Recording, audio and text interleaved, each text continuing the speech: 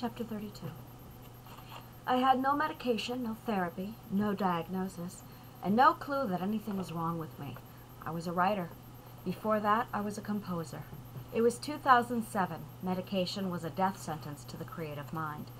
The nurses had me fill out a questionnaire, and I answered every question honestly. One of the questions asked about violence and suicide. I confessed that in both instances of my children's birth, I had vivid fantasies about stabbing Anne, Daniel, and Tribble. I returned home with Lynn and a prescription for Zoloft. "Do not stop taking these cold turkey," the doctor said as she scribbled the script. "You must be weaned off it."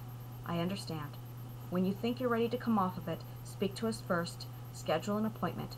You will need to be weaned off. 1 month down to every other day, then 3 weeks down to every 2 days, then 2 weeks down to every 3 days. Do not take yourself off cold turkey." "I understand," I said, and took the script. And I did understand. When I was ready to come off the meds, it had to be gradual. I memorized her explanation and took it to the pharmacy to have it filled. That day I began taking Zoloft. I slipped into a deadened state. I had a daughter I didn't love. I had a violent son and didn't care. I had a newborn I couldn't bond with. My pain subsided, and with it I became complacent. The tension between Richard and I vanished. The relationship did not improve. Our marriage was not fixed. I just stopped caring. Angel stopped screaming. My nightmares, all of them, the death men in their room, stopped. Everything went silent. The medications killed the pain along with everything else I cared about, save for the boredom. Turns out, boredom and logic were exactly what I needed to accomplish what I was about to begin. I had spent my pregnancy pouring myself into my writing. I had taken a course that steered me toward nonfiction writing. I hated nonfiction writing. Wait.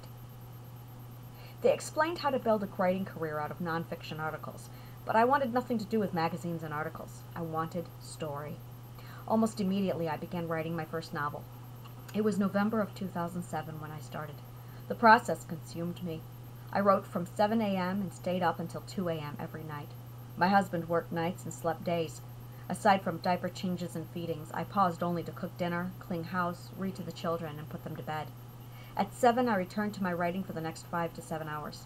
I tried returning to work at the store, but Richard made it clear he wouldn't watch 3 children and had me cut my hours back to almost nothing.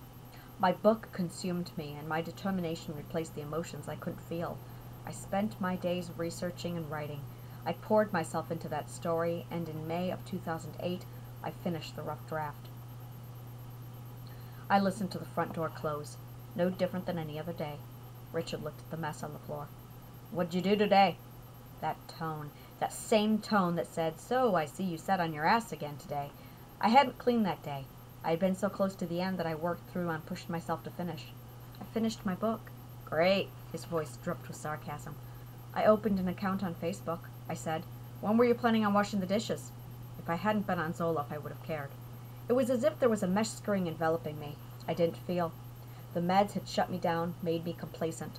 He was shouting, and I didn't care. Why don't I care? "I've been at work all day." I looked at the children's toys and laundry that had piled up that day. "Why were you sitting here on the computer?" The dishes hadn't been done yet. "I'm hungry, and I doubt you made dinner." Why don't I care? My 5-year-old screamed. "What happened, Anne?" Richard bellowed. Tears streaked her little face. "Daniel bit me again," she cried. A set of full incisor marks pierced her white skin. "I don't care." My daughter was crying. I should care. My son had bit her. Why don't I care? I think I should stop taking the meds," I said slowly. "What?" Richard looked up from Anne's arm. Daniel had gone back to playing. Richard hadn't moved to discipline Daniel, and neither had I. "No," he said. "You're not coming off those meds. This is the most I've been able to live with you. You're staying on them." The crying and screaming and yelling ensued while I stood in my living room not caring. "You will need to be weaned off slowly. 1 month down to every other day, then 3 weeks down to every 2 days, then 2 weeks down to every 3 days. Do not take yourself off these meds cold turkey." Richard hated hospitals. He wouldn't take me to the doctor. "Do not take yourself off these meds cold turkey." I was alone. It was time to come off the meds. Feelings slowly seeped back to me as if I had emerged from a long, dark sleep. I remember the very day. After 4 to 6 weeks of gradually decreasing my own dosage, I woke, and suddenly I saw the sun shining again. I felt the wind. Angel's screaming returned, and my boxes of emotions sat unscathed where I'd left them in the steel room. Only then did I realize how deadened I had been.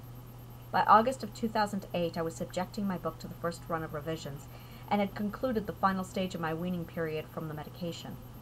I felt great, substantial. I wanted to beat my chest and roar. I felt so alive. I was more active and involved. I was thrilled to be feeling again. That month, Richard came home with an announcement. I'm buying a bow. What? I want to take up archery hunting so I can get a deer for a change. Maybe with a bow I'll have more luck than with a gun. I knew our finances. We were consistently 2 weeks behind in everything, and currently owed on the rent, the car, and the electric and gas. With what money? I said. It will only cost $500, he said. I'm sick of paying bills and never getting anything for me, and I have a bonus check coming, so I'm doing it. The expense is wasted unless I get a deer, but if I get a deer, it will more than make up for the expense we have in meat. You need to know, I'll have to be out there every chance I get. At the end of the day, it was his money and his choice. I nodded, held on to my worries, and said, what I've always told every man. Okay. By the end of August, the $500 allotted expense had grown into $2,000.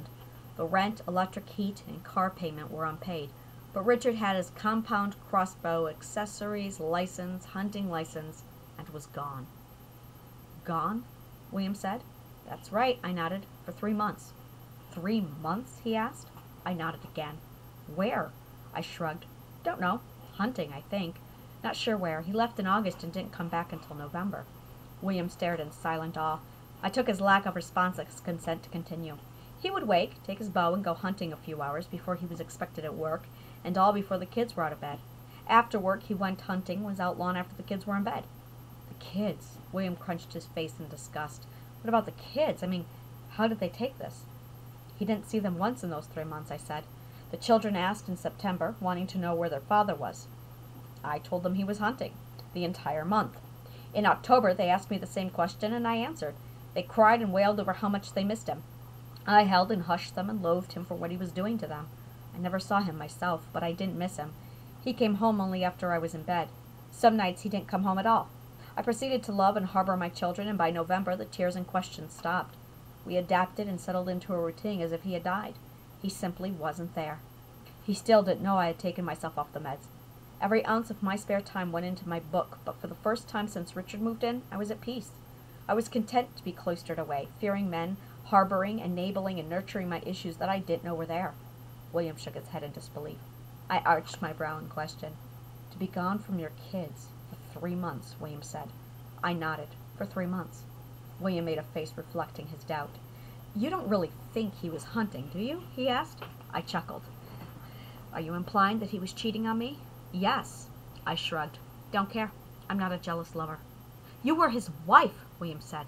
I'm not a jealous lover. William wasn't believing it. There was one day Richard came home to tell me he almost had an affair, I said. I didn't care. You didn't care, William asked. I asked him what I had done wrong. He said I had done nothing wrong and said okay. I wasn't jealous.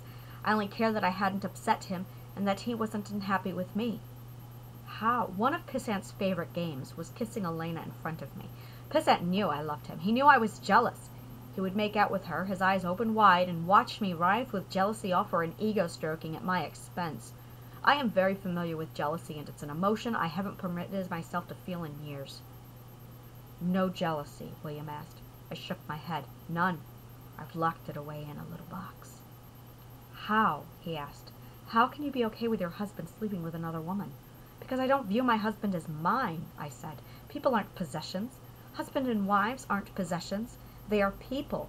People with choices and with rights to those choices. They are allowed to make mistakes, to love others, to stumble and fall. Jealousy doesn't permit mistakes. It is there to tell us when something threatens our turf. I don't believe people are turf. The fear of loss leads to a desire to possess. That is what jealousy really is. It is the act of saying, I want to keep you to myself so that I can't lose you. I believe this is at the heart of most marriages. Jealousy enables possession. But what about loyalty? William asked. Aren't you hurt that he betrayed you? Betray me? I asked. How did he betray me? He broke his promise to be loyal and faithful. I shook my head. To have and to hold. From this day forward, for better, for worse, for richer, for poorer, in sickness and in health, until death do us part. Nowhere in those vows is sexual loyalty, or any loyalty for that matter, mentioned. Besides, I think very little of marriage vows. Why? They are the details of a business contract, I said. Think about it. A promise to love someone forever. You know my views on love and how it changes. That is a prey crust promise. We don't know what the future will be, which is why the divorce rate is so high. People change, and marriage doesn't permit that. Couples promise to take care of each other in good times and bad, William said. I waved my hand, dismissing the concept. I did that with Tribble, my children, and my dearest friends. And I do it without the obligation of a promise. Yes, I can choose to walk away any time that I want. I have that freedom, and I will keep it. But it is by choice that I stay, which makes my reasons for loving, caring, and giving to one of my friends all that more sincere. I am not bound to those I love. It is simply something that I have chosen. Marriage will actually devalue my actions. So marriage has nothing to do with loyalty to you, he asked. Marriage is about possession and ownership, I said. The unspoken promise that is really made during a marriage is that I promise I won't have sex with anyone but you for the rest of my life. It's about owning another person's sex as if sex were corporeal. That is what people make marriage about. Couples hold each other to that unspoken promise so that if their partner strays, they have just cause to be more hurt, more vindictive, more aggressive if they change, which marriage leaves no room for. Then where does the sex belong if not in a marriage, William asked. Sex is only an extension of romantic love, I argued. Love is love, ever-changing and constantly in motion as our people. We've discussed this. We are not stagnant. If I were to love you, for example, there is nothing to say I couldn't love you in a week, in a year, or in 5 years. None of us will ever know when we will love. For how long, how strong, or with whom? The only constant about love is that it will change. Sometimes it fades, sometimes it grows and ages like a single malt scotch until it's smooth, going down and palatable. And sometimes the batch goes bad. The only difference between a friend and a lover is the sex, and the sex invariably follows with where the heart goes. So you're proposing that sex is an extension of love, and if love is forever changing, then you stand a high risk of cheating, William said. Yes, I said. So of course the majority of marriages are doomed to failure. Marriage is a gamble, and the stakes are high. So you promote infidelity, William said. I promote truth, I said. I'm just trying to figure out why we're pushing so hard for a system that has a 50% failure rate and climbing. Everyone is questioning the ethics of man and the decline of religion. I am questioning the system and the philosophy behind the system itself. William remained silent, pondering my argument for a moment. I grew up in a Christian home where I was taught to pursue a cookie-cutter marriage, I said. Many promote this ideal, insisting it's right. But if it's so right, if it's an ideal, then it should work for everyone. But it doesn't. It doesn't work for more than 50% of the population, and it didn't work for me. There are those who say it can, and maybe it can work for some people. I believe that cookie-cutter marriage was designed for those few adults who lived the ideal childhood. But where does that leave people like me, who can't conform to the ideal and who are told it's what we should want? Don't get me wrong. I think that the ideal marriage does work for some people. But pretending I'm capable of predicting the future, loving someone 20 years or a lifetime from now, is something I will not do. That kind of marriage has no place for someone like me. So you aren't proposing polygamy and debauchery, William asked, and I grinned. Oh, come now, I said. There's nothing wrong with a little bit of debauchery now and then. I managed a smile that set him at ease. No, I said, shaking my head.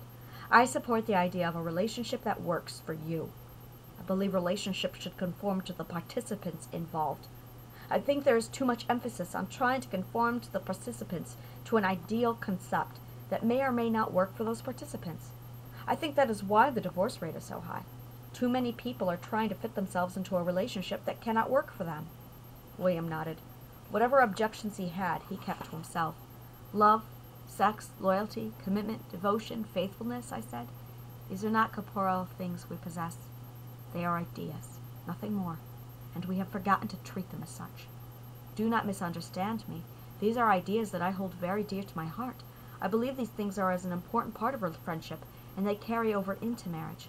But I think too often we confuse the qualities of friendship with marriage, and use concepts like loyalty and commitment to possess and control those we love to satisfy our own jealousy. I shook my head. Jealousy is the act of saying, I won't share you because that somehow takes something from me. But what if it doesn't? William furrowed his brow. If we were lovers, and I've promised nothing, I said. If I simply love you but sleep with another man, what have I taken from you? William shrugged. I'd be hurt.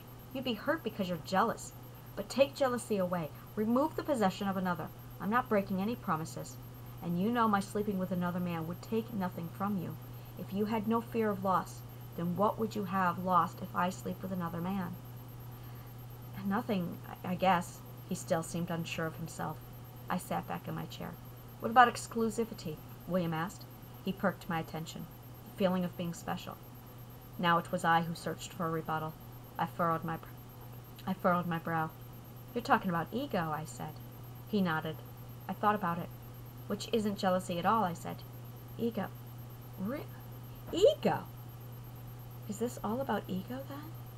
We sat in silence for a moment while we thought. I waved a finger at him. See, now, ego I can respect, I said. Then you will have lost something. William said. You would have lost exclusivity, which then enters jealousy into the equation if you value exclusivity. I said, do you? I looked at William. Value exclusivity, he asked. I stared at the recorder on the table and shook my head. I'll have to give this some more thought, I said. The concept is too new for me to begin forming a hypothesis. In November, at the end of the first week, Richard came home. I was shocked to see him so suddenly within 3 weeks of archery season left. Why are you here? I asked. He looked beaten down and exhausted. He looked worn and ragged. I was out there and realized there were a lot of issues here that we needed to take care of, and I felt I should be here fixing them instead. I stared, too surprised with his answer to say much of anything for a while. You're saying you want to finally consider marriage counseling? I asked. No, he scoffed at the idea as usual. I would sooner get a divorce than go through marriage counseling. He dropped himself on the couch and went to sleep. I returned to my book. The next morning was another day, another revision. Richard was already at work. I set the coffee to brew, Anne was at school, and I had my cup of coffee. I turned my computer on. Thanksgiving was 1 week away, and my book was something. I opened Word, logged onto the internet, and signed on to Facebook while I waited for my email to load. I took a sip of coffee. I heard the plink that told me I had a Facebook message, glanced up, and felt the blood drain from my face. My body had gone cold. Every inch of my skin buzzed like pins and needles, and all at once I couldn't breathe. I stared at the message before me. Hosea has requested to be your friend.